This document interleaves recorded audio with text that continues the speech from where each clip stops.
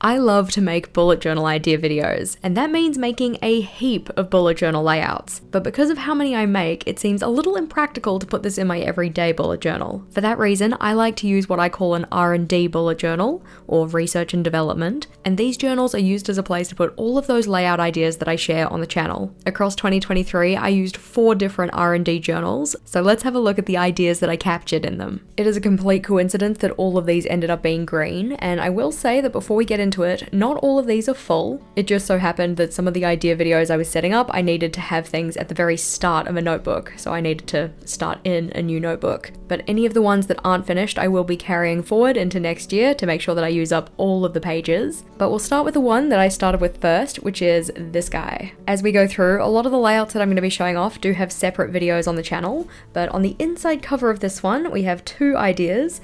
This one being a flip out weekly reset checklist, so some steps that you want to do at the end of each week to get cool, calm, and collected for the week ahead. And then this little guy here is related to an idea we actually have on a subsequent page. So right now you can see that it just has a couple of little tasks that you might want to do on kind of a weekly basis, but we'll get back to him when we come to the page that it's related to. Of course, on the front page we just have my name, and then flipping on over we have another idea. I'm already worried about how many times I'm going to say idea in this video, but that is turning the first page of your journal into a pocket. So that page that's kind of awkwardly stuck to the cover card, you just cut off the top of it, stick down the edge and the bottom, and make it into this little pocket that you can use to store stuff. We also had some other ideas in that one, so we have the idea of having a year at a glance calendar in there, one that you can like take out and take with you to whatever layout you're working on, which could be useful. We have a grid spacing ruler, so on one side you've got the vertical divisions, so you just put that up against your page and you can see 1 through 38 for the A5. And then on the other side, we have the horizontal. So 1 through 28, actually, I numbered it too far. 1 through 26 on that one. And just shows you how to split the page if you want to divide it into different amounts. Put that one back into the pocket as well. This guy here is a monthly bill timeline. So if you have bills that come out at the same time each month, like on the same day, you can just put those down on here so that you know what's coming up. You can add it to your monthly log with a handy reference. Slipping that guy back in. This idea here is a year in pixels for anything that isn't a mood tracker. A lot of people have previously used years in pixels as mood trackers, but you can use this for a range of things. We've got some ideas here, so like moods, obviously, but also the weather, spending habits, productivity, energy levels, so on and so forth. For this one, you can tack on a little key, and one thing that's different about this year in pixels compared to typical ones that you might see is that this one isn't arranged by month.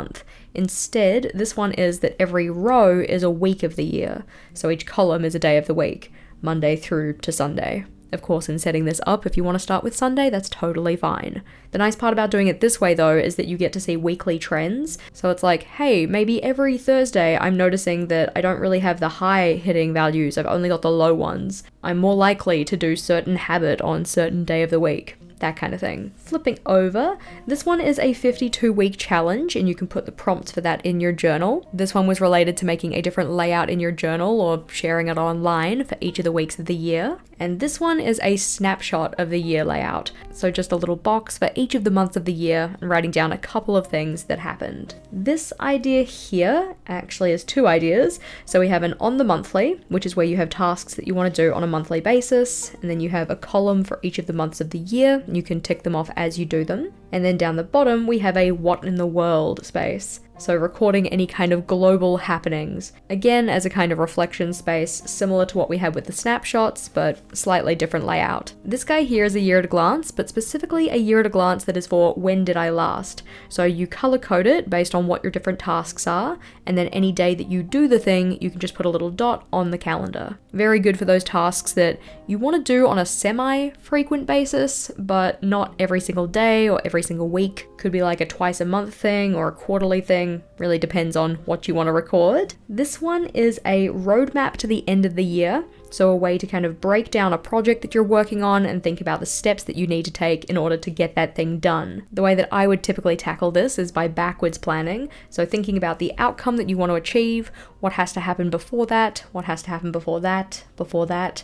You can just write it down as a simple list. I just decided to make it a little decorative. This one here is a daily planning routine routine, so the steps that you want to take when you're doing your daily planning or working in your planners daily. And we've also turned this one into a reusable checklist. You might see the shininess over those check boxes there.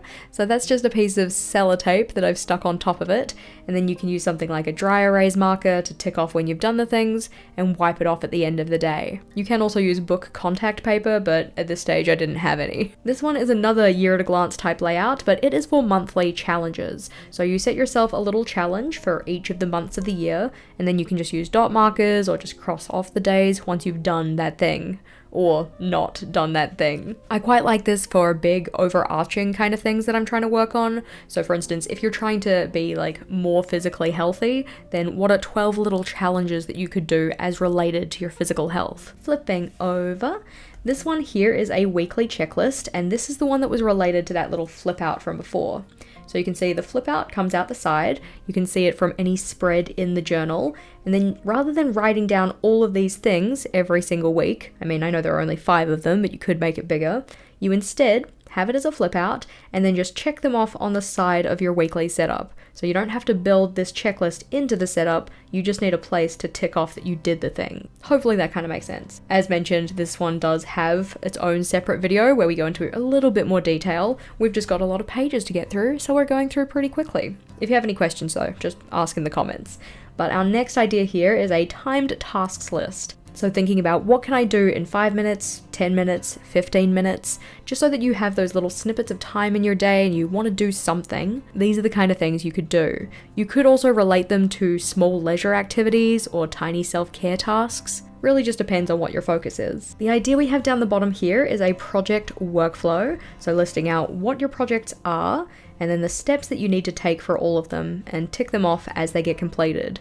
This is in particular quite good for a series of projects that all have the same kind of steps. So for me, that'd be like making YouTube videos, or it could be your workflow for writing reports or whatever else. Again, depends on what kind of work you're doing. But up the top here, we have a weekly reflection space, and then down the bottom, we have a monthly reflection space. These could end up with fairly similar kind of structures, but some things you might want to put on are things like wins, challenges, things you did and didn't love about your planner, any kind of statistics. I've just related these to social media because it's a cop-out answer, but this could be related to something like pages read, steps taken, water intake, depends on what kind of stats you're interested in, things that are completed, incomplete, coming up, any of next month's goals, things that you're proud of, things that you want to try, and a focus for the next month. On to the next page though. On this one we have an action plan, so breaking things down into the monthly tasks you need to do, weekly tasks you need to do, and daily tasks. I was mainly thinking about goals in terms of this, so the different types of tasks that you might want to do to work on a goal. And then we have a little mind map down the bottom called Try It This Way. The idea here being that you're trying to try new things, get outside of your comfort zone, break away from stuff that you typically do just in one set way. So breaking it down into the different areas you want to try new stuff in, and then thinking about what you could do differently in each of those areas. This layout here is a monthly tracker, so you can see 1 through 31 down the side, and I've also color-coded when the weekends are, but this one is a work boundaries tracker. So each of these habits are related to boundaries and boundary keeping in the workplace. Just like a regular habit tracker, when you do the thing, you color in the box. We have a little key at the bottom for the days that you completed things versus the days you weren't actually at work. Our next idea is a yearly routine builder. And this is one that I really quite like. I've used it previously for things like cleaning and housework, to varied success because I don't like cleaning and housework, but that's not the layout's fault, that's a me problem. On this one we have daily things, weekly or fortnightly things, and by that I mean bi-weekly, like every 2 weeks, monthly stuff, quarterly stuff, and biannual stuff. While the daily stuff doesn't actually get tracked on this style of layout, you see here it says reference to put on a habit tracker, the other ones do. So any of the green dots here mean that the thing got done, any of the red dots mean that it did not get done. This was the last layout related to this video, which was 23 new ideas for your 2023 bullet journal, and then we're into some more. To be completely honest, I can't quite remember which video this was for, but something about journaling. Possibly a yearly reflection type thing, I don't know. It just says you could fill a page like this with doodles of things you like, or that are about you, or you could just make it a journaling space. Obviously this is just an example. So this is like a snapshot of me, and this is just a little bit of, I don't know, decoration. But after this one, we get into savings ideas and different savings challenges or savings trackers that you can put in your journal. Again, this one does have its own dedicated video, so we'll go through them fairly quickly. This is 23 lots of $23 in 2023, which you could do as 24 in 2024, 25 in 2025, so on and so forth. But effectively, each of the boxes in here represents $1 saved, and then over the course of the year, you save $529 if you're doing 23 times 23. This one here is a year in pixels, but specifically done with money in mind. So this one in particular is related to how much you spent or didn't spend, with different colors representing different amounts of spending on the day. Some little summary spaces for spendings versus savings, but flipping over, this one here is a $1 a day challenge, so saving $1 a day, and then just recording the days you do or don't save on a year at a glance. This one is a roundup challenge, so thinking about certain items that you commonly buy and what you could do to kind of round up that amount and save the difference. So for instance, you'd list the item here, list the cost of the item, list the roundup, and then every time you purchase that item, whatever the roundup amount is goes into your savings. Effectively, most of these are just ways to gamify your savings, but this one is a 100 envelope challenge. I don't know if it's actually called that, but the idea is that you have 100 envelopes, which are just drawn on the page, and each of them are given an amount of $1 to $100. So you can maybe see the little red dots here. Each of those have a number from 1 to 100.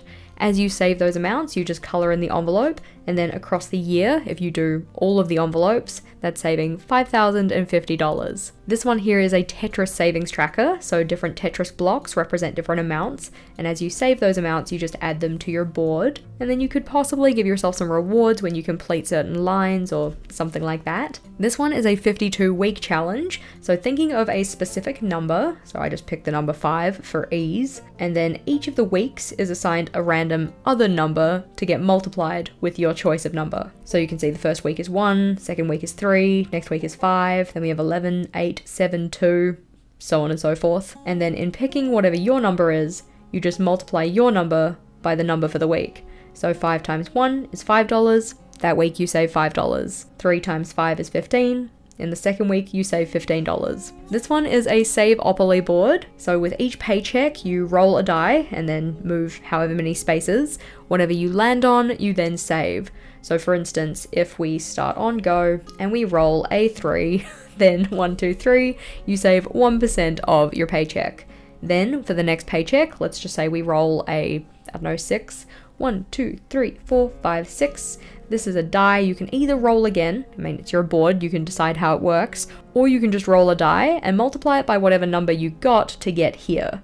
So for instance, we got 6 to get here. If we roll the die again and get 3, then 6 times 3 is how much we save. Again, it's just a bit of fun. Really, you can populate this with whatever you want, but that was kind of my thinking in setting it up. This one here is a sell it off challenge. So going through your house, doing a big declutter of your belongings, and then selling off any of the things that are still in good quality, they've still got kind of potential to be useful to somebody else. And then all of the funds that come from selling those items, you put into your savings. This one is just broken down by different places in the house, listing out the items you decluttered, what you sold them for, and totaling it up. Another monthly challenge, but this one is related to savings, so similar idea, you just put a dot for saying whether you did or did not do the thing for each day of the month. And then this one is the loose change challenge. So at the end of every week, any of the loose change that you have in your wallet goes into your savings. This one just has 52 spaces to record the amount for the 52 weeks, and then a total and an average per week. This one is the how low can you go challenge. So effectively trying to reduce your spending in certain areas.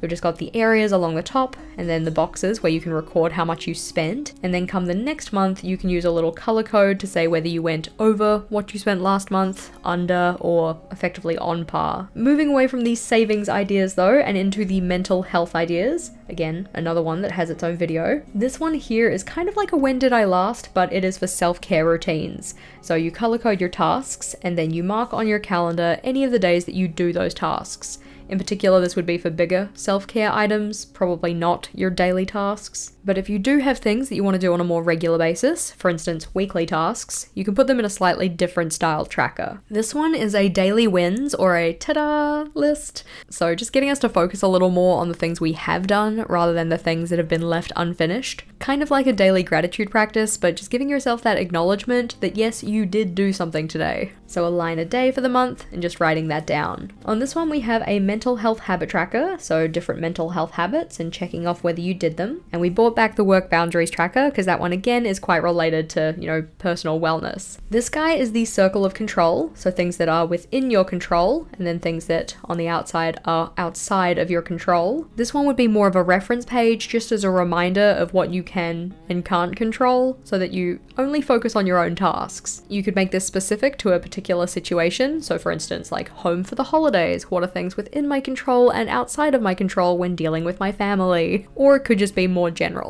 Down the bottom here, this is what is called a trigger list, and this term comes from David Allen and Getting Things Done, and it's effectively just a list of things that you can scan your eyes over anytime you're doing a brain dump or a mind unwind, just to get everything out of your head. It's effectively a tool that you can use to declutter your brain more effectively. This one is another timed tasks idea, but this one is for mood boosters. So 5-minute mood boosters, 10-minute and 20-minute. Just filling in the little things that you can do to get yourself in a more positive headspace. This guy is a favorite things day plan. So the little things that you want to do as part of a favorite things day to just give yourself those kind of like nice, warm, fuzzy, cozy vibe feelings. Really depends on what your favorite things are, but cozy vibes are one of my favorite things, so that would be on my day plan. This one is a recipe for a good day, so the regular things that we can do to make any day pretty awesome, and then the things that we can do on an ultra special day to make it very, very awesome. This page has 3 separate ideas. So we have a compliment keeper, we're just making a little kind of pocket or space in your journal that you can keep little notes from people, whether they actually be in physical form or if you write them down yourself and put them in. Maybe if somebody sends you some nice words via email, you could print those off and put those in your compliment keeper. We have the let it go list, or things that you do not want to bring forward with you when moving into a new chapter or season or year or whatever else. And this one down the bottom is a stressor log. So recording the date and time for the stressor, the trigger, so what happened that caused the stress, what kind of mental feelings and physical feelings did this bring up, and then what did you do in response to that. This might be kind of hard to record at the time, so it's probably something you'd record after the fact, but as part of that you could consider, did the actions taken actually help me overcome this stress or manage it? Moving into physical health ideas though, so this one again has I think 12 different ideas. So we have the Don't Break the Chain challenge, where we have a little box for each of the days of the year, and then while you're trying to do a certain habit or build a certain habit, you can just put a little dot in the box for each of the days you do it, but anytime you don't do it, you break the chain. You have to change colors for that. So for instance, we've got the first chain being the yellow dots, dot, dot, dot, dot, dot, but then they broke the chain and it has to change to green. And then the next time they break the chain, it changes to purple, so on and so forth. The idea being that you don't really want to break the chain. It is very satisfying when you have a long list of dots all in a row that have the same color, and it helps to motivate you to do the thing or get it done. Down the bottom we have a better health mind map, so thinking about the different aspects of physical health and what you can do in them to promote physical health for yourself. And then of course we have a year in pixels. I'm very attached to the idea of a year in pixels that isn't for moods, so this one in particular is any kind of physical health related one. We had a couple of ideas here, so like types of exercise, volumes of water, whether you did or didn't have fast food if that's something you're trying to avoid, a little space for a key, and then I just kind of went ham on stickers because I have a physical health sticker book and I wasn't really using it for anything in my regular planner. This one here is a physical health bingo, so putting in little things related to physical health, maybe little milestones that you could hit or little things that you could do as part of building your physical health, and then as you do them you just color them in or check them off, and you can also set yourself some rewards. It might also be nice to have a space to record any non-scale victories, so things that happen that aren't just related to numbers effectively. So maybe your clothing size changed, or your energy levels have improved. Maybe maybe you discovered a new healthy food that you really enjoy eating, and just having a space to record those little achievements as well. This one here is a monthly challenges list, but specifically related to physical health. Flipping over. This one is the 500 miles and 500 more challenge, so a little box for each of your different increments. I mean, you don't actually have to do 500 miles. It can be whatever you want it to be. We have a little key to say that one box represents 10 miles, and as you do that throughout your kind of repeated running or cycling or swimming or whatever it is practice, you just color them in with each of those distances achieved. Down the bottom, we have a meals to try space, so different foods for different meals that you'd like to have a go at either making or eating. And it says down the bottom, you could also set this up as a just regular list or as a picture gallery, because sometimes it's really nice to see pictures of the food when you're coming back to like look through this list for inspiration. It's like, oh yeah, that was actually delicious if you can see it rather than just the words written on a page. This one here is the Eat the Rainbow challenge, so it's effectively just a bunch of fruits and vegetables that are kind of loosely in rainbow order. I just put them in with little black dots, but honestly I probably wouldn't do that. I'd either use colored dots or just an individual task bullet so that I can cross them off as I try them, because I mean this is the Eat the Rainbow challenge. Down the bottom we have a Couch to 5K tracker, and you can find a lot of different variations of this online for better inspiration of how you could set this up. I just tucked it into the corner here though, because this was an ideas video. The 23/23s in 2023 are back, so 23 health habits that you want to do 23 times across the year. Again, because this one was set up in preparation for 2023, that's why it's focusing on the number 23, but you could do this for different amounts. I mean, technically speaking, you also don't have to link this to the year either. And then this one is a fun, healthy stats page, which I then just filled with a bunch of stickers. But there are a couple of different ways that you can track things, so it might be like distances converted to pop culture references or whatever else. In the next section, we have reading challenges. So a bunch of things that might be fun to add to your reading journal or your regular journal if you keep your reading stuff in there. This one is the A to Z challenge, so each of the letters of the alphabet and trying to read something that starts with that letter. This could either be related to the book title or it could be related to the author. We have the Read the Rainbow challenge, which is based on the cover art of the books that you're reading and trying to get one that fits each of the different colors that, you specify in your tracker. And then down the bottom, we also have a genre exploration. So picking 12 different genres that you want to explore across the year. You could even possibly assign one to each month, and then just using that as a way to kind of expand your reading horizons. On this page though, we have the Read Around the World challenge. So you've got your little world map here and you try and read books that either have an author from a certain country or they're based in a certain country. There's also some little lists down the bottom to write down what they were. Again, the actual layouts of these ideas are just suggestions. A lot of them, if I was going to set them up in my own journal, I would give them either a full page or a full spread, but because they were just for idea videos, I've tucked them into little corners and stuff like that. This guy up here is the Reflective Reading Challenge. So thinking about characteristics that you want to either kind of build or develop for yourself, and then books that you can read which have characters that represent those different characteristics. We have the Representation or Diverse Reads Challenge. So again, trying to get outside of your typical reading zone, especially when a lot of books that are promoted are by the same kind of authors. Like for instance, I found that a lot of the books that I tend to read, non-fiction in particular, are by Caucasian males, which in itself isn't necessarily a problem. Like, they've probably got some pretty good things to say, otherwise they probably wouldn't be super popular books. Question mark. But it's nice to be able to support other people as well. Flipping over, we have the Year of Reading Challenge, which effectively is a year in pixels. It's just done with reading in mind. We've got the Bookshelfie, which is just a bookshelf with a bunch of little books, and you just color them in as you read them. You could either color code these based on the format that you read in or your rating of the book, or if you're a slow reader like me, this many books would probably last you a couple of years, so you could color it in based on when you read them. This one here is a reading bingo board, so just a 5x5 with a bunch of little prompts, and then as you read something that fits into one of those prompts, you can color it in. This is one that I do have in my reading journal because I think it's a lot of fun. It's just kind of a way to gamify your reading. We have the head-to-head or the book bracket.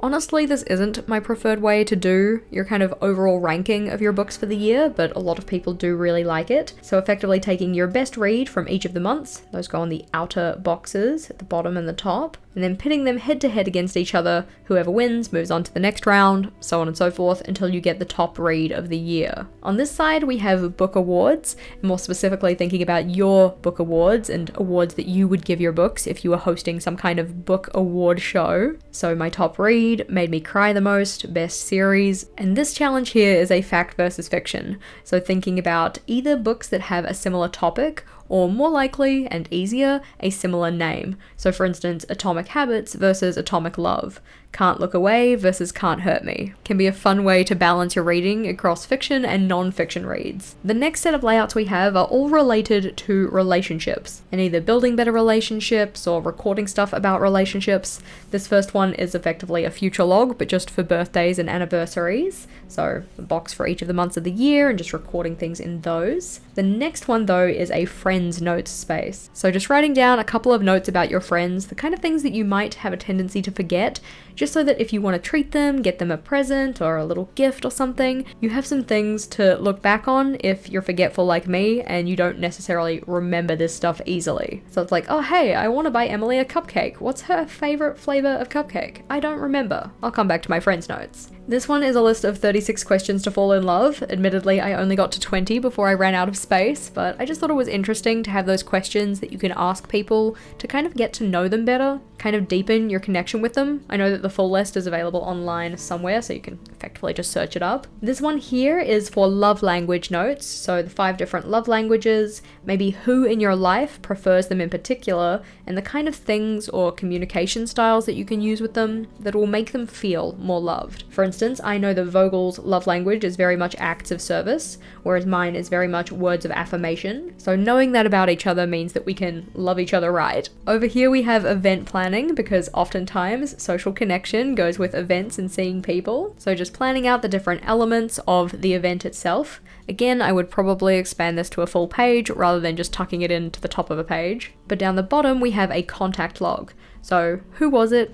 When did the contact happen? How was the contact done? So it was like in person or over Messenger or via FaceTime. And what was it that you were catching up about? You could also record who initiated the conversation just to make sure that you're being reciprocal in your relationships. So it's like, oh, the only time I ever talk to insert person here is when I reach out to them. That kind of thing can leave us feeling a little bit sour about relationships. But the next one here is a conflict log. So these columns represent different things that are common causes of conflict. You can specify who the conflict was with, when it happened, and whether it's been resolved in a way that both parties are kind of happy with. Not so much as a negative thing. This isn't a space to, I don't know, get down on ourselves and, you know, oh, we're having so much conflict in our relationships. But more so you can start to identify specific things that are kind of triggers for conflict, and maybe they need to be addressed and find some solutions together so it doesn't really come up as much. Down the bottom we have a kindness log, so recording who it was for or what direction the kindness went in. So it was you to a friend or a friend to you, when it happened, and what was it. Again, so we can kind of be a little bit more reciprocating in our relationships. This layout here was inspired by Miss McKenna's Life Leverage, and this is a relationship tracker. So this does have things built into it like the conflict log, but also has hours spent together, so make sure that you're spending quality time with your person or people. Flipping over, this one here is a date night ideas, and this one is broken down into different price categories. So free, $20, $40, depends on how much you guys spend on your date nights. Just writing out some ideas for any of those, so when you want to have a date night, you've got a place to look. Something that I super loved, which comes from Erin of Erin Floto Designs, is the alphabet dates. So each of the letters of the alphabet, thinking of something that you guys can do as a date night together, and you could put this in as a tracker and tick them off as you do them. On this side here, we have relationship meeting notes, and my partner and I, Vogel, we do have relationship meetings. We call them household meetings because he didn't like the term relationship meeting, but it's effectively a designated time to check in with each other and see how things are going. This is broken down into a couple of sections, so we have the nuts and bolts, so like chores, meal planning, things to do around the house, things for keeping connected, so stuff that we've enjoyed together, addressing any pain points or concerns. There's a time for dreaming about the future, so thinking about visions and hopes of the future, and then closing it out and just having some kind of fun together, maybe playing a game, watching a video, whatever else. Flipping over though, and the next idea we have is a 60 before 60, and this one was related to goal setting layouts, so different things that you can do to set goals and goal layouts in your journal. A lot of the ones in this video were actually from my journal specifically, but this one we set up as an example, so it's just 60 different things that you want to do before you turn 60. Kind of like a bucket list with a deadline. Well, I mean, technically bucket lists have deadlines, but anyway, so we're getting into our theme ideas section here. I wanted to put all of these together because I just really liked how they looked together, but each of these is split into 12 boxes, which each have a little space for decoration and then a space for a color swatch. So this one was for theme ideas for the new year, specifically ones that are super easy. So a black and gold theme, which you can just do with a gold gel pen, but I did with gold paint. A plaid theme, fireflies, minimal geometric, actually both of these are ones that I've used before. A rain theme, which I have also used, probably shouldn't have jumped the gun on that. Paper planes, bubbles, Polaroids, simple botanicals, a cross stitch theme, because it's effectively just crosses, spiderwebs, and then just using washi tape or stickers. Over the page, more theme ideas. I'm not going to read through all of them, but these were all ones for January, so they were specifically related to days of significance in January or happenings in January. After this one, we have the February themes. I really love potato lovers. I mean, I think it's supposed to be about people who love potatoes, not potatoes who love each other, but it's very cute. Hippos, self-love, InCoWriMo. We have the March theme ideas, so alien abduction, umbrellas, pie for like Pie Day. A maths theme would be kind of cute. Then we have April, so we've got penguins, unicorns, April showers. Then after this one, we obviously have May, so may the force be with you, Star Wars, zombies, bees, koalas. I remember for these videos being very enthusiastic about having a full year of all of this done, and that sentiment certainly amped up towards the end of the year because honestly I got a little bit sick of doing these videos. Like now as they're done, I think that they look very cute. I love the koi fish theme, absolutely gorgeous. But yeah, it was not necessarily a series that I was as enthusiastic about the whole way through. I am not sure which month we were up to here, but I would still love to do a Sailor Moon theme. And then over the page we have what, Batman Day, Pet Rock Day, Coffee Day, Video Games Day, all of them, yes, related to novel holidays. And then we've got Candy Corn and Halloween, so I'm guessing this is October. We've also got Pink Ribbons for Breast Cancer Awareness Month, which means that this guy here is November. I think that the way that the gradient on this jukebox turned out was very good. And then we have December. Now, my idea for the series was that I was going to set up another set of ideas for like 2024 themes, but after doing this for an entire year I just was not feeling it. So I drew these out, they're kind of ready except for the little color swatches over here don't have their ladders, but never ended up actually filling it in. The next set of ideas though we have are all for InCoWriMo, so International Correspondence Writing Month, which is in February, and the idea is to handwrite a letter for each of the days in February. So in this one we have the rules for InCoWriMo, including any like house rules that you want to set for yourself. We have a writing supplies checklist, your correspondence lineup, so people you're sending things to and who you're going to be receiving things from. Over the page we have some writing prompts, just in case you can't really think of anything to write about. And you could also set up some space in your journal for kind of like an address book. So as you collect the addresses for the people that you're going to be sending letters to, you have a dedicated space to write them down. Probably not as small as this. Again, this is just a layout idea. I would not be able to fit most addresses into a space that big. But anyway, this one here is a correspondence workflow. So for each of the letters you're writing, what do you have to do?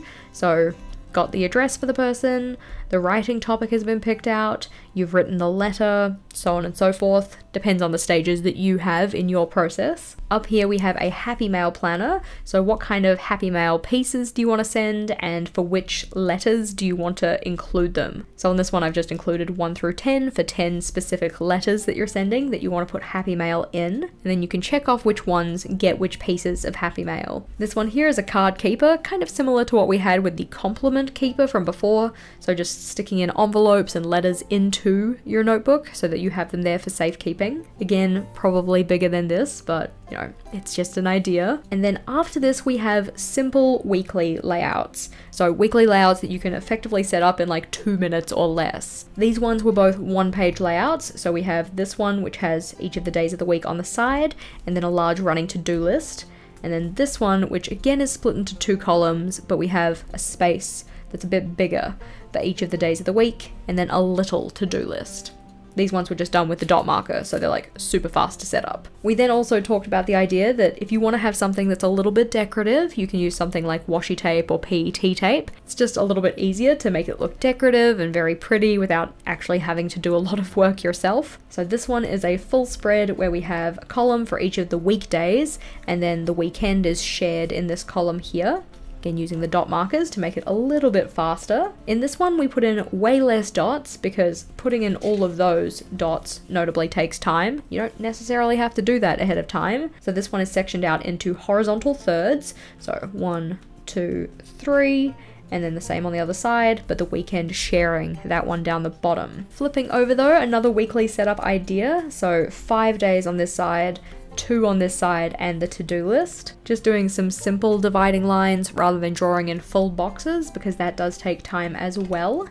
And then this one is just kind of showing that you can do a Dutch door in a hurry if you want to. Now, when I set this up initially, it did not have the brown lines on it, I don't think. I think I came and put those in a subsequent video, kind of as a, you know, little piece of extra footage or something like that, because doing all of those horizontal lines does take a little bit of time. But again, we just showed off that you can put the washi tape in to make things a little decorative without having to spend a lot of effort. So previously, it did not look quite like this. It didn't have any of the brown, but general idea that you can actually do a Dutch door in a hurry. This one was for a lettering ideas video, obviously, because it has a bunch of lettering ideas, but we just have 6 different lettering styles that you can use in your planner that are a little bit different to just like typical cursive. So normally you would use something like this for a header or something like a title on a page rather than the kind of bulk text. But I think that they look pretty cute. Some of these you can color in the larger gaps for, or like the leaf on these ones here, whereas other ones are more just kind of like line work, but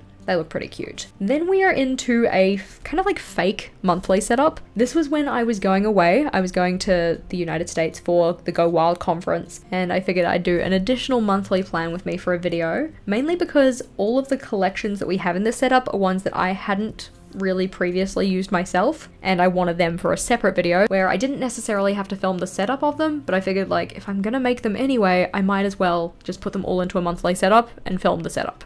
So we have affirmations on the side here. We've got the cover page with the PET tape. You can kind of see that like shininess, but I do like the way that it blends into the paper. Then after this, we have the monthly calendar, a little bit different to a style to what I'd usually use, and then a family schedule. So a column for different people in your family. Again, maybe expand this over multiple pages to make it a little bit more usable. Flipping over, we have the self-love log. So it has a little space for each of the days of the month, and you just write something down that you love about yourself, or at least like about yourself. This one is a chores tracker, so effectively a habit tracker, but each of these are chores, not other types of habits. Then there's a little key down the bottom to specify whether it did or didn't get done. On to the next page, this one is a screen time tracker. So again, a little box for each of the days of the month, and then you just color them in based on how much time you spent looking at screens. One of the reasons that I haven't done this for myself is probably because the data would make me sad. But anywho, this one is a tiny wins log. So you can either have it so that you record it for each day of the month and something small that was an achievement or an accomplishment in that day, or just use it for any tiny wins that come up, especially because some days we have quite a few tiny wins, and then other days we maybe don't actually really have one that's of note. But the idea is to build some positivity by putting in those small things that are accomplishments, but sometimes get overlooked because we feel like accomplishments have to be big. Anywho. Flipping over. This one is a dream log, and again, I would probably, if using this in my journal, set it up so the boxes are a little bit bigger because I'd probably want a little bit more room to write about the dreams, but it is something that you can include in a monthly setup. This one has a little bit of washi tape on it randomly. We'll take that off. There we go, much better. And then this one is an ideas page, and work ideas, home ideas, and personal ideas. So just splitting them out into different life areas. Another one for this setup though is a playlist, and I know that people do like to use this. I think they used to be more popular than they are now. I've never really felt the need to use them, so just writing down some songs for the month. They might be related to your overall setup theme, or it could be just things that you've enjoyed in the past month. A little monthly review in the form of a currently space, so currently watching, reading, eating, loving, hoping, worrying about, celebrating, wearing, and making. A bunch of verbs, and just answering those for a little snapshot of you during that month. This one is the return of the what in the world, except rather than doing it across the entire year, it's just the headlines that happened in the month itself. So a space to write out what the headline was and a little blurb about what they were actually talking about, just for any worldly happenings. And then we have this one was a lot of fun, but again, I wasn't going to put it into my personal journal because I set up the same weekly 4 times in a row, but decreasing the amount of time I gave myself. So this one here was done in an hour, and I think it looks pretty good. I know that the person who actually does this style, her name's Temi, she's from Living Letter Plans. We were trying to recreate her layout, and she does take a decent amount of time to do it and does amazing work because of it. But mine was a time trial, so we have 1 hour, we have 15 minutes, which distinctly does not look as good. Like, it's still okay, but really not as special. And then after that we have, oh no, I turned too far ahead. This one I think was possibly the 5-minute version, and then this one was the 1-minute version, and it just looks like it was a fun video. It was a fun video to make, but there's a reason why I did not want to put it in my everyday journal. Anywho, flipping over. This one was done as part of a live stream where we were recreating my first bullet journal setup. At the time we were setting it up, it was June, but the setup that we were mimicking or recreating was from November, so we decided to call it Junevember. I really love the lettering. I think I did a very good job of it. Just toot my own horn here. But because this was a setup that I'd already done and we were recreating, it effectively looks pretty much the same, just a little bit different, because we were very much going with the idea of, if I were to do it again, how would I actually do it? So it was kind of like the slightly better version. But we've got the monthly log and the habit tracker, and then the first weekly that I set up. Again, just doing it slightly better with Junevember. The next layout is another live stream setup, and in this one we were getting an AI to tell me how to set up my planner.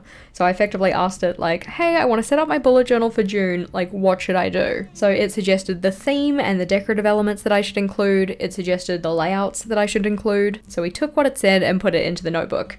None of this is AI generated art, it is just recommendations from ChatGPT as to what I should put in here. So we have a little monthly dashboard with an outline for the month, actions, affirmations, which I just wrote affirm because I think A-T-I-O-N. Yeah, I wasn't going to be able to fit affirmations in there. A little quote, the cover page. This part here in the yellow and orange was done with Distress Oxide inks, which I think looks pretty cute. And then we have the monthly log, which again we used the Distress Oxide inks for each of the different, I don't know, rays of sunshine. I think it looks pretty cute. But because it did take a while, we did actually only end up setting up these 2 spreads. So after this we have space for another video, which was planning my new journal setup, in particular for my square notebook that I had for September through to December. So just mapping out the kind of things that I wanted it to include, and then writing down a list of pages.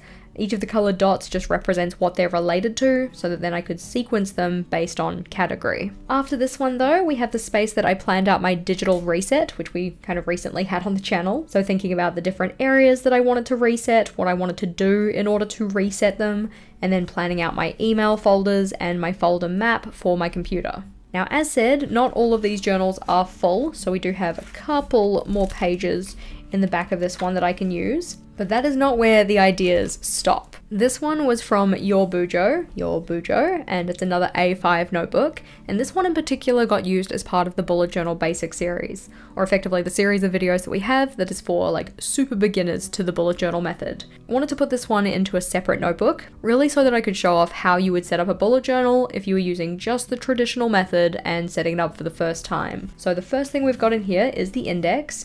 Of course, it does have some color on it because I then used this page again in a subsequent video to show different index ideas. So as part of the bullet journal basic series, it only really had the first 2 entries. But flipping over, we then have the future log, which is done in the style that Writer Carol recommends. So splitting each of the pages into thirds, so you have 6 months per page, like Ryder suggests in his original video, and then another spread with the same layout so that you have a full 12 months. After this, we get into the monthly setup, so that vertical monthly timeline, using little lines to separate the different weeks if you want to, because that's something he talks about, things like you can do it if you'd like to, and also how you would populate that monthly spread. We then have the monthly task list, which makes up part of the monthly log as a whole. So monthly timeline, monthly task list.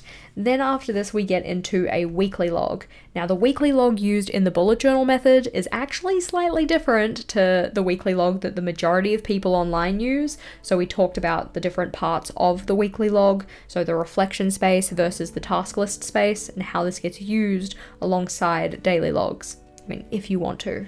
Again, it's your journal. You do as you will. After this though, we have the daily logs and showed off how you would use those based on the rapid logging system and the different symbols, and then also just some different ideas for different videos, thus the little icons and the color. After this though, we have another setup that was done as part of a live stream, and this one was showing that you could set up a journal with just one pen and still make it kind of like a little bit decorative, a little bit pretty. In this one we used a basic ass pen, it's like a biro clicky pen that was from Kmart, so we have a grid spacing guide and a key. After that we have a future log done in the kind of Alistair method, so each of the columns representing a different month of the year, and then you just have your events list down the side. We had a little goal planning space, so what is the goal, why are you working on it, what's the ideal outcome, metrics of success to hit, and then some planning for how you're actually going to tackle it. And then after this one we have the self-care bingo board.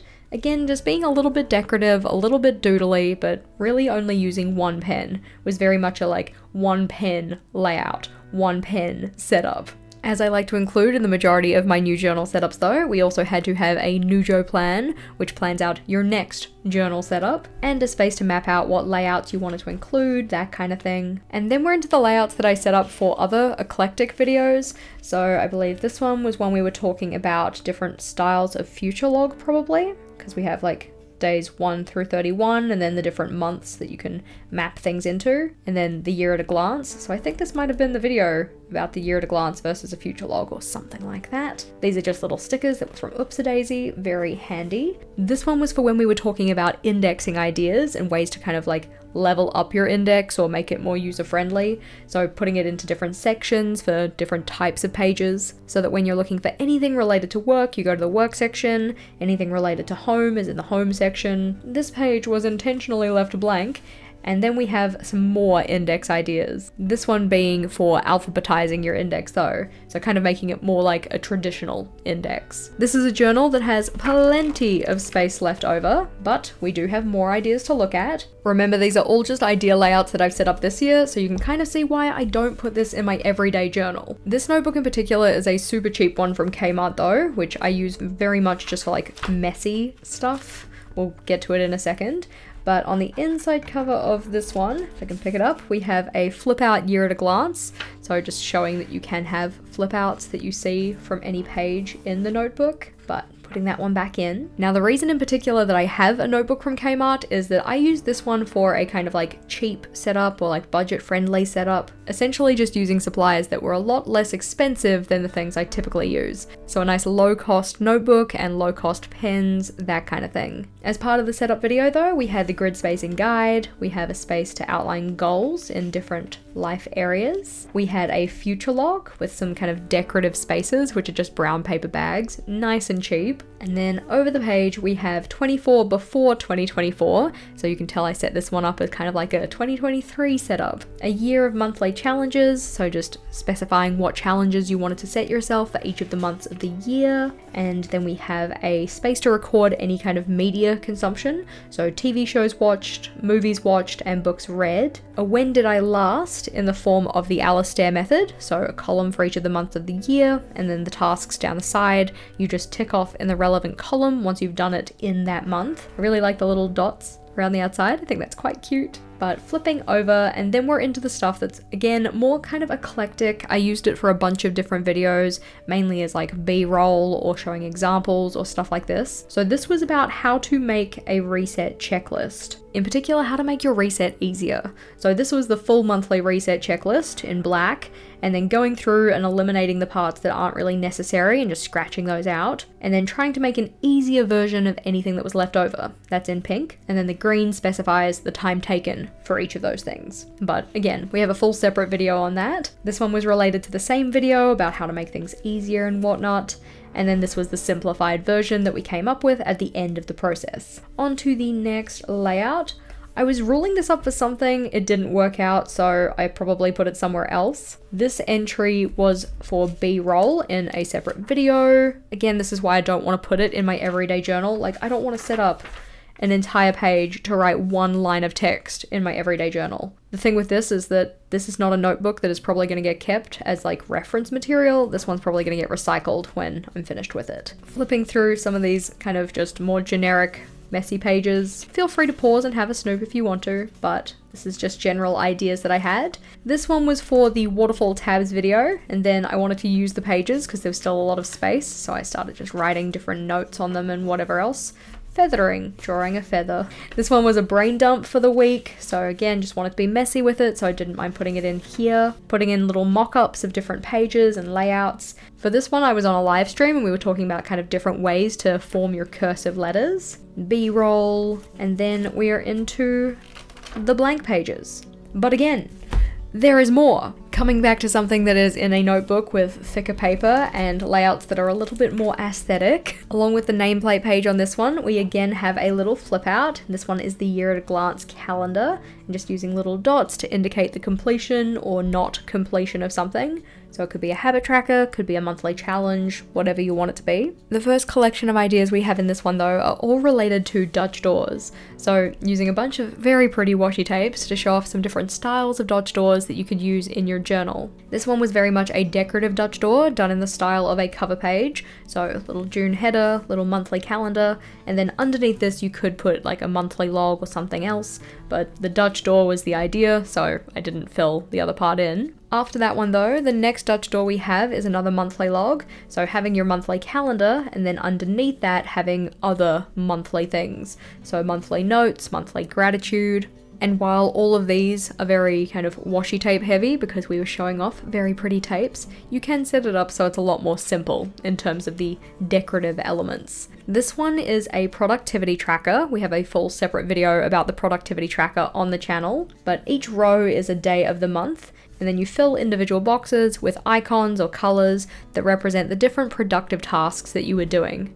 The Dutch door here is just for that key in the middle. Flipping over, the next Dutch door we have is for a weekly log, and putting Dutch door at the top here for different happenings for each of the days of the week. So maybe this was like a meal plan, and then this could be like a leisure log or number of hours worked or whatever you want to record. Down the bottom we have a space for each of the days of the week, and then the weekend shared over here. And this one has a big stretch of decoration in the middle, and I went a little bit crazy with all of the added little bits and pieces.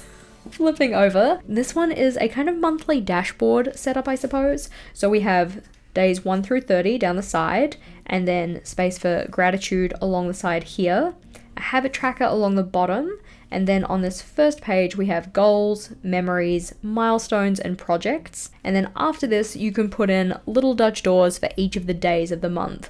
So this would be like week 1, you'd then have another one which was week 2, so on and so forth. I only put in 2 of them here because this was just an idea video, so I didn't want to use up a whole heap of pages in the notebook just to show off the idea. But we have 2 weeks in here, so I thought it still highlighted it nicely. I quite like the color palette on this one. I think it's like kind of calming, but flipping over, this one is a really fun style of Dutch door because the way that you cut the page is that you cut the top half off, but you also cut this corner piece off as well.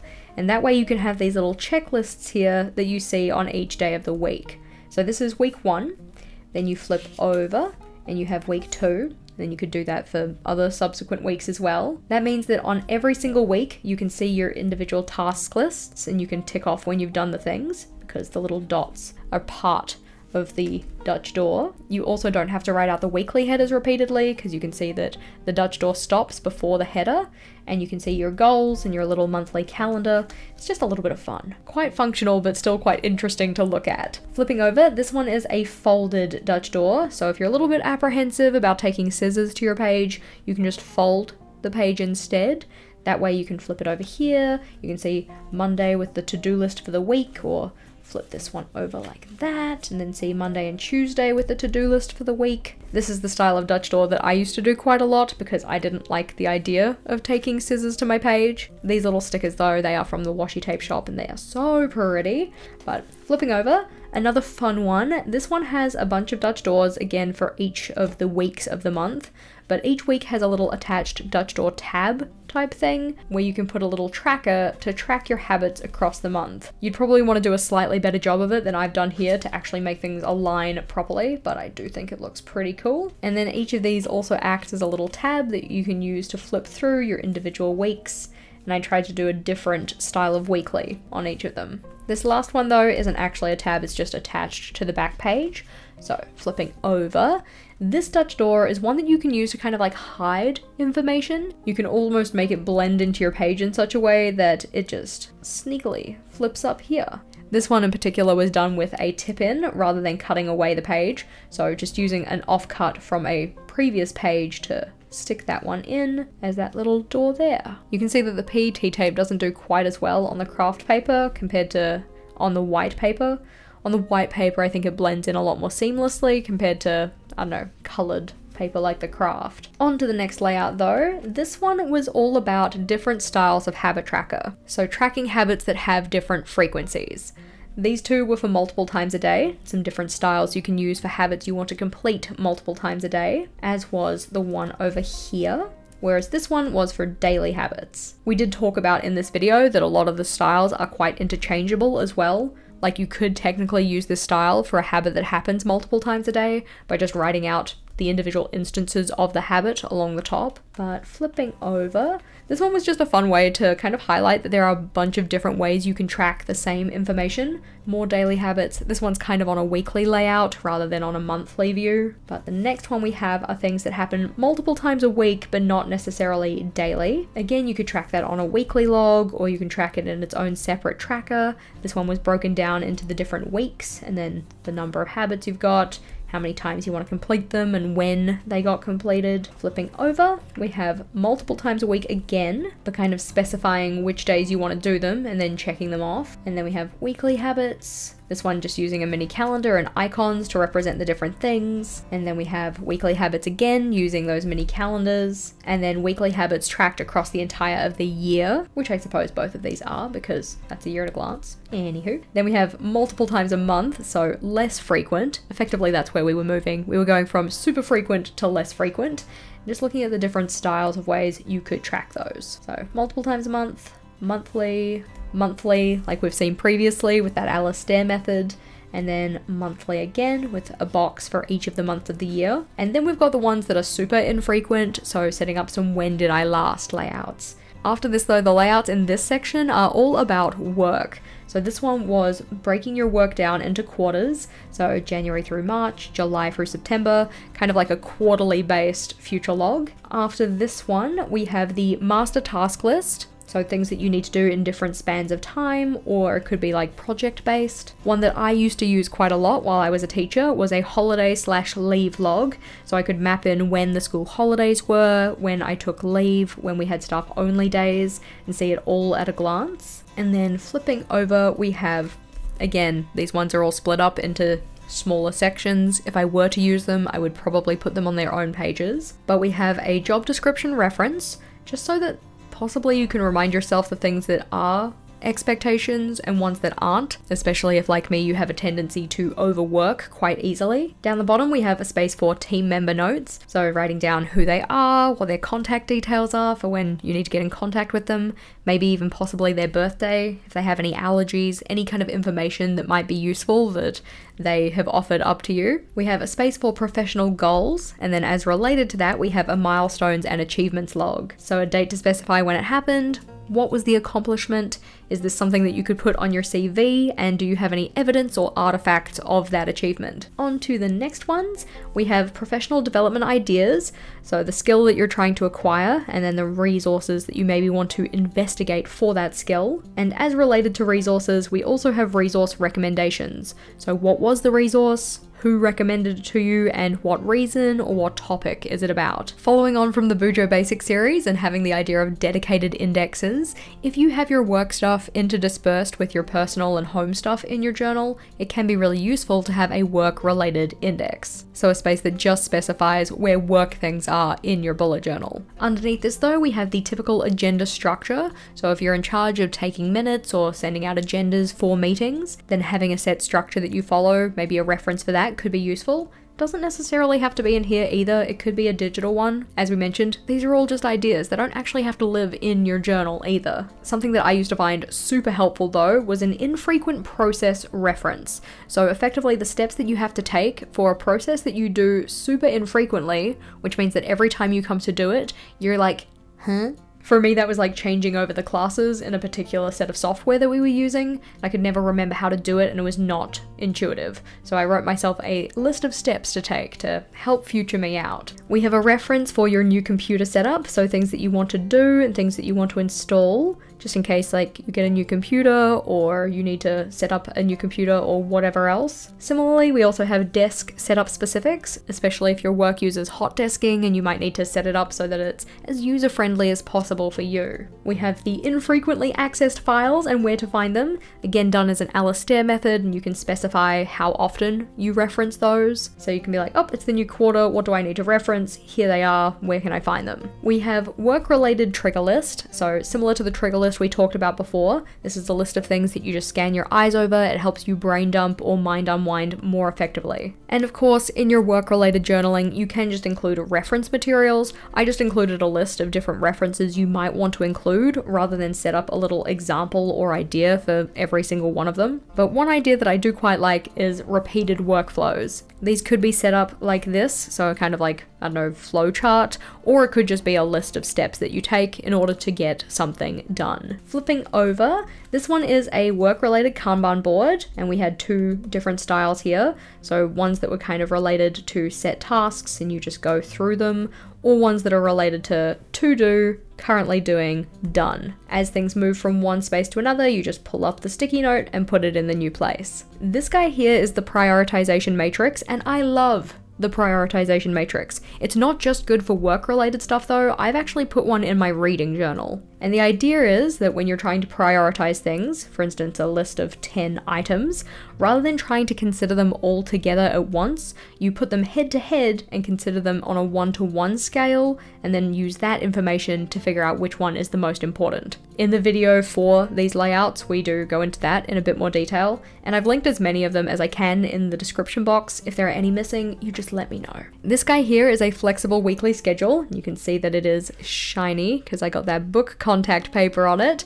So you can write over the top of this with either a dry erase marker, or I often actually just use a permanent marker, and then wipe it off at the end of the week and reset up your structure. Anything that's underneath the contact paper though is stuff that is kind of set in stone. It happens at the same time each week, but all of the flexible bits you can build on top of that, either with sticky notes or the pens we mentioned before, washi tape, whatever else. This guy here is a work reset routine, so the things that maybe you do weekly or monthly to give yourself a cool, calm, collected, fresh slate feeling for a new span of time. But underneath this, we have a feedback bank. So a place to write down any feedback you receive, whether that's positive or constructive. We hope for constructive rather than negative, but when you received it, who you received it from, and what the feedback was.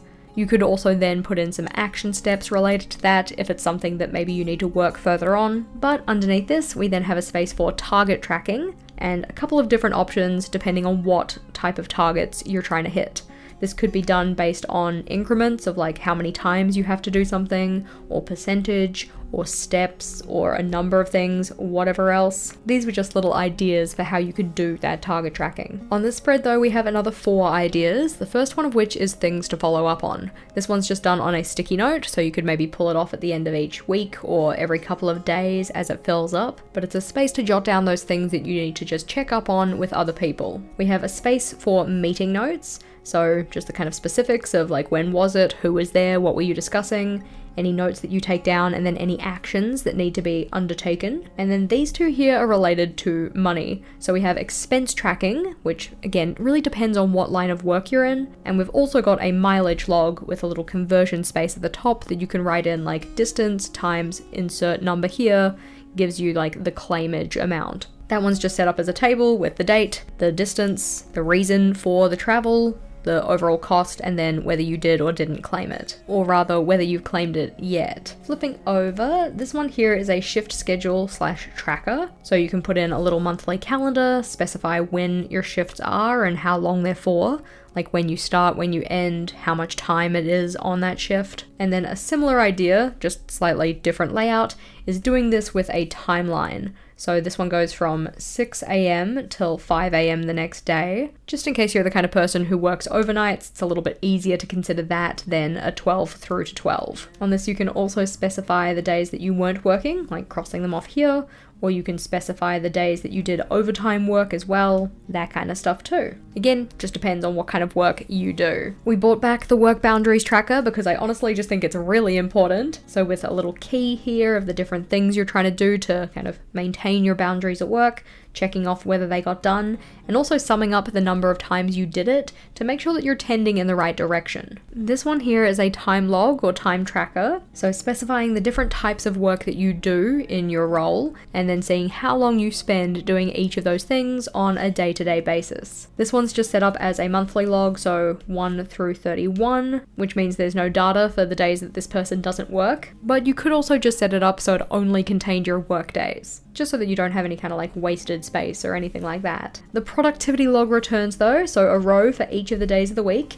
and then the little key in the middle. You can either just use letters to represent different things and keep it quite simple, or you could use little icons, or you could use colors, just to kind of show how you're spending your time on each of the days that you're working. I find these types of layouts really helpful for just showing that like you actually did a whole bunch of stuff. Sometimes we have that feeling when we come to the end of the day, like what did I even achieve? The productivity log can help. This is another spread with multiple ideas. So we have a when did it happen to kind of show the timeline of working on certain things or projects or pieces of work. And then we have a focus planner, which I personally kind of use in my work. I don't specifically use it in like a log. I'm also put it on my dailies, but it's specifying what is like your priority or your focus for each individual day. That way you can make sure that your focus or priority is the thing that you work on first, or you spend the most time on, or whatever else. If you're the kind of person who either has meetings or manages meetings, it could be good to have a talking points kind of space. So a little, in this case, post-it note that you can jot down what you're going to be talking about with who, I suppose. You could do it so that you have a different post-it note for different people, if you're the person who organizes meetings with a bunch of people, or if it's just a meeting with your manager or something like that, you can jot down things that you want to discuss with them come your next meeting. This one here though is a monthly happenings tracker, and you can write out the different tasks and then record when they happened using the different columns, which are each of the months of the year. This one was just set up as an example, so it doesn't actually have any real tasks in it. This guy here is a projects tracker, which we kind of looked at before. It's just that we've flipped the order of where these things are, so the projects are now at the top rather than on the side, and the steps are, instead of being at the top, along the side now here. I set this one up based on my work, so these are each of the different videos, and then I could write down all of the steps that I need to take in producing those videos and getting them released on the channel. This one is a typical monthly schedule, so thinking about the weeks of the month and the different tasks that you might want to do on a monthly basis, and rather than just doing them either all at the start of the month or all at the end of the month, trying to intentionally schedule them across the month. So maybe in week 1 we do these tasks, and these are the days they happen on. In week 2, we do these tasks, and these are the days they happen on. Just trying to spread your work out a little bit, but it can also be good for task batching. For instance, this week here, week 2, where these 2 tasks happen on the same day. Down the bottom, we have a project overview, which again would probably get a full page to itself rather than just tucked into a corner. But after this, we are out of the work-related layouts specifically and into the layouts that were for my 24 new bullet journal ideas for 2024. This video was the one that had that flip out from the start, thus the similar decoration that you can see here and here. But having a look at these ideas, we again have the little pocket. That one was just kind of like a bonus idea. But then inside of the little pocket, we have little reflection cards, which you can write little reflection questions on that you can use to do your monthly, weekly, daily reflection. We also have a little box template. So this can be used when you're trying to sketch out layouts. If you use a particular size of box repeatedly, you just like line it up with the dot grid and see where you need to put things. That's kind of cute. And this one here is a grid guide, but it's a little bit special in that it is folded along the edge. So rather than trying to hold it to the side of your notebook and like hover and make sure it doesn't move, you just fold the edge over and you can effectively kind of like attach it to the side of your notebook and slide it into the correct position. A little bit hard to see, but hopefully you get the idea. Putting those ones back into the pocket though, making sure that they will be accessible for later use. And there we go. The next idea we have though is a flipbook layout.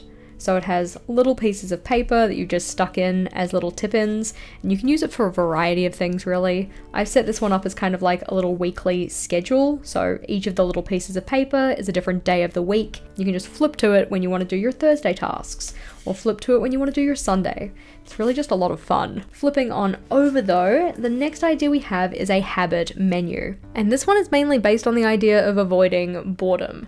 Oftentimes, or at least I, have a tendency to, when doing the same thing repeatedly, get a little bit bored with it. So this one tries to combat that by listing out different potential ways to do effectively the same thing. For instance, exercise and the different types of exercise that you can do so that you don't get bored with your exercise routine. Or if you're trying to build your water intake, the different ways that you can intake water that isn't just drink water. Another idea related to habits is the high bar, low bar habits option, where for each of the habits that you're trying to build, you set yourself a high bar, which is effectively like the actual completion of the habit that you're aiming for, but then also a low bar that's like a super entry level version of that habit. This one is just set up as a regular habit tracker, and then you can use different colors to represent whether you met the high bar, the low bar, or neither of the two. Flipping over though, and our next idea here is a habit scorecard.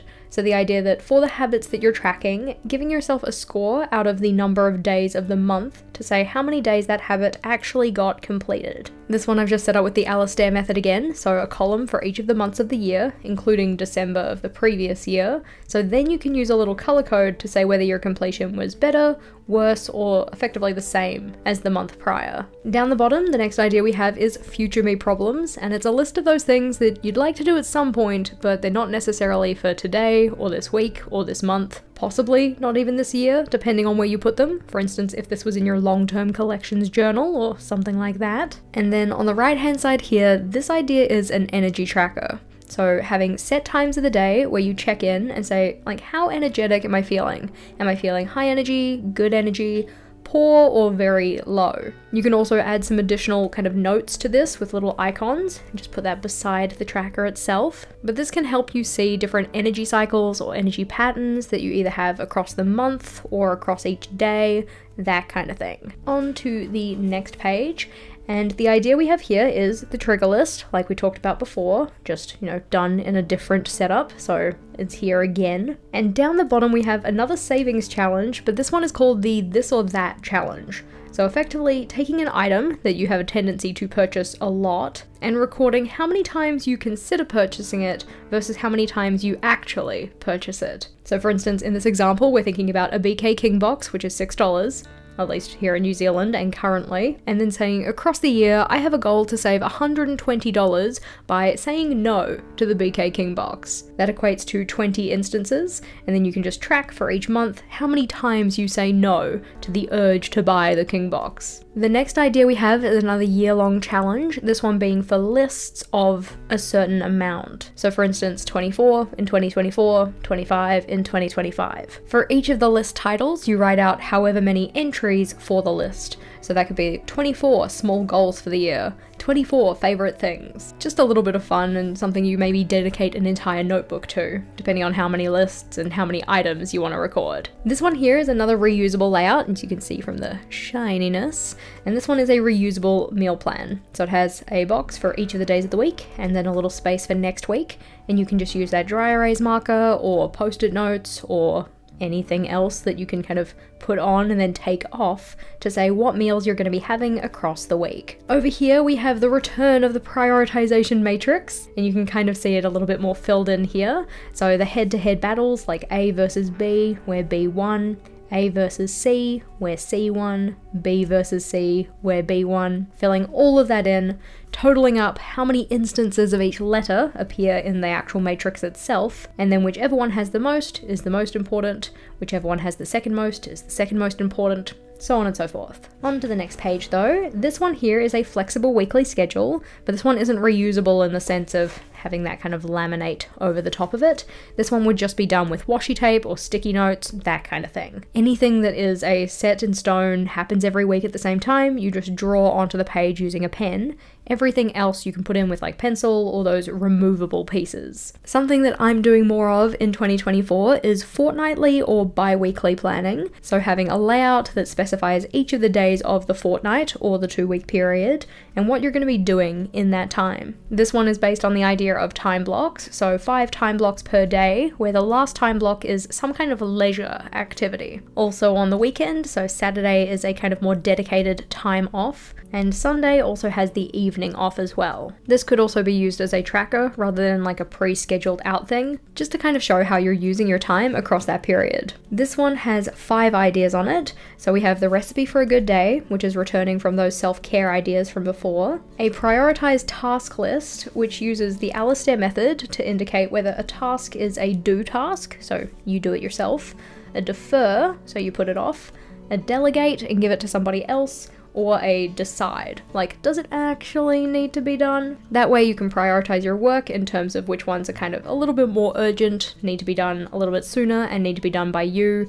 versus the ones that don't. Down the bottom we have a project roadmap, and again this is one where I would backwards plan from an end goal. So we need to sell the house. Before we sell the house we need to do the open home. Before the open home we need to do the home staging. To do the home staging we need to do all of these different things, just as a way to kind of map out the project so you can see what you need to do in what order. At the top here we have quarterly planning, so thinking about each of the quarters of the year and things that you want to do in each of those, especially for tasks that only really get done maybe once or twice a year, rather than things that get done every single quarter. The idea with planning it out this way is that those annual tasks don't get done all at the same time, either the start or the end of the year. Instead they get spread out across the quarters. This one at the bottom is another version of the when did it happen, but this one is done on a monthly calendar rather than a vertical log. So effectively another version of this style of layout, just done in a monthly calendar rather than a list. Flipping over, this idea is a contact tracker. So kind of like the contact log that we had from the relationship building ideas, but this one's done on a year at a glance, and you just put in a dot to represent the days that you contacted the person.